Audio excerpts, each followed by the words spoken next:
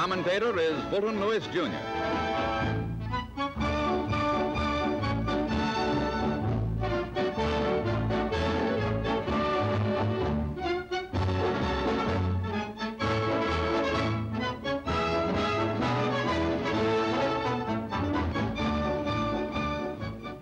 Braving and fighting through the troubled waters of the North Sea off the coast of Norway, British land, sea, and air forces approached the Nazi-held islands of Vågsøy and Malloy, sheltered outposts for the Germans, ports of call for their transports to take supplies to the Arctic Russian front. Their bows digging into the mountainous seas, the British warships forge ever ahead.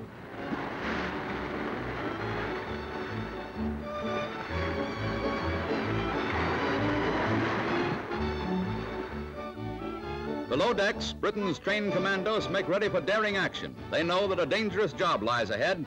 Officers map last-minute details for the devastating assault, while others keep watch as dusk approaches. As the curtain of night falls over the grim scene, prearranged signals are flashed with complete understanding for unified action.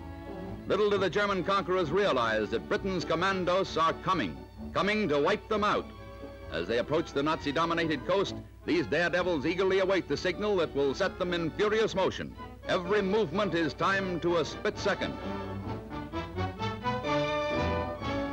The final signal is given. The men move to their posts, and through the black night, powerful batteries trained on enemy shore defenses shatter the stillness of the Arctic.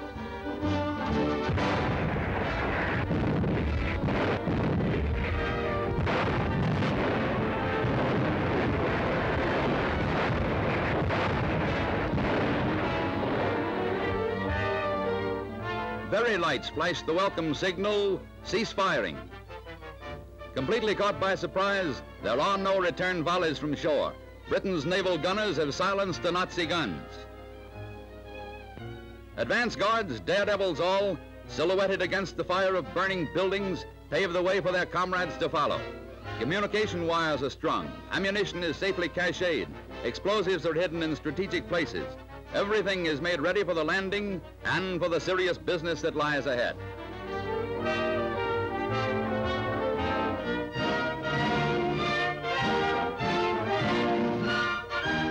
The RAF lays down a smoke screen to shield the approaching assault boats from enemy machine gun fire. The Commandos land with grim determination to wipe out every vestige of German and Quisling occupancy in the islands of Vågsøy and Malloy.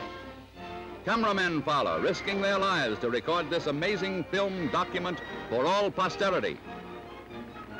As the surprised Nazis retreat, bullets whistle through the air and flames turn buildings into white-hot furnaces, destroying everything and everyone within their walls.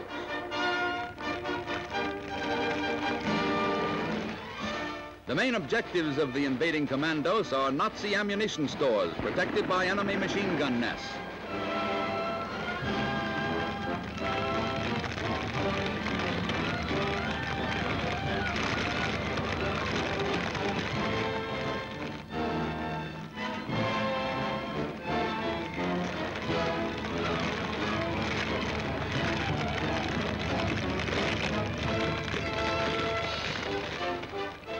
Now the sappers lay down more wires with dynamite on the business end.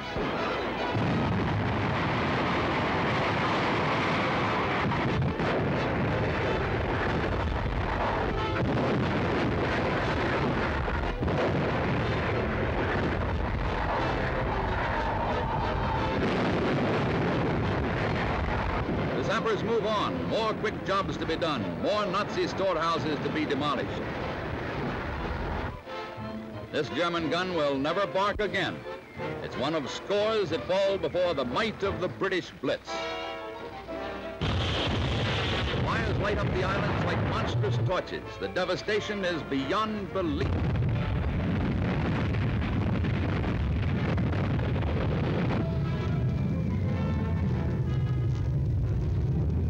There go the oil tanks, valuable to the Nazis for refueling shipping that now will never set sail again. More oil, gasoline, and the commandos know what to do, over the side and down to the bottom.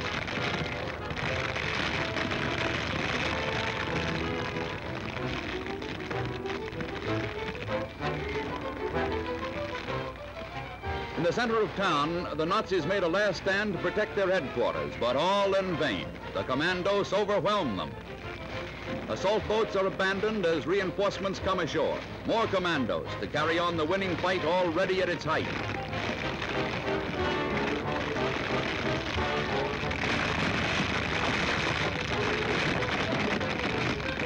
There's no time to care for casualties except their own. On both islands, complete destruction of military objectives is the achievement of the day. The Commandos quickly master every objective. News is flashed to the warships. They move slowly, daringly through narrow waters to take up new battle positions.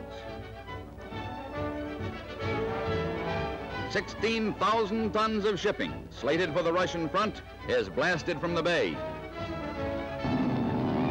German airplanes take to the air. Guns from the British ships in the harbor bring one down. Nazi headquarters is the target for these blasting mortars. And still they come, and still they fight. The Nazi commander falls. Quislings carry his torn body to the boats. 2 raids and 2 Nazi garrisons are captured in less than 10 hours. Take no pictures, reads the sign, but the victorious invaders take and give everything. In this raid, the British have 2 great objectives: to hearten the Norwegian people and to destroy Nazi shipping. The whole attack is an example of masterfully coordinated action between the Commandos, the British Navy, and the RAF. The raid parties started to land at 8:30 in the morning, and by 3 o'clock the same day, they were on their way back home. Their mission accomplished, their victory won. Their timetable was rigorously kept. Back to the waterfront they march, back to the staunch assault boats that brought them to land, back with their wounded comrades.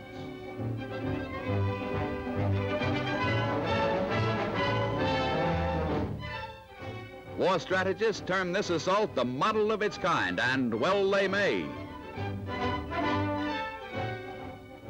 German prisoners are herded aboard British warships, glad to be rid of fear and uncertainty, while their homes and barracks are still ablaze from the Commandos' fury. On they come, more Tommies, more prisoners, and with them a mixture of Nazis and Quislings. Amid this havoc, hundreds of Norwegians eagerly join the British as friends, friends willing and anxious to take up arms against their defeated conquerors.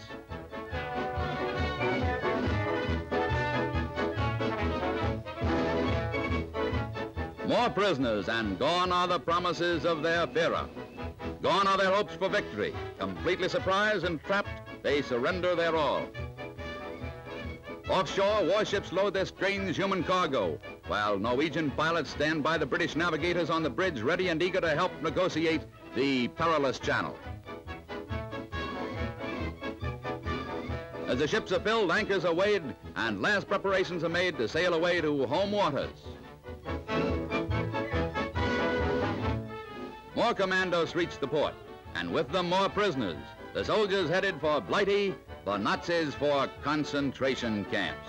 Trip after trip is made to bring all aboard: Commandos, loyal Norwegians, Nazis, and their quisling followers. As all look back to shore, the telltale fires blaze a victory message that never can be told or written. Victory with a capital V, and one that will be recorded indelibly in all history.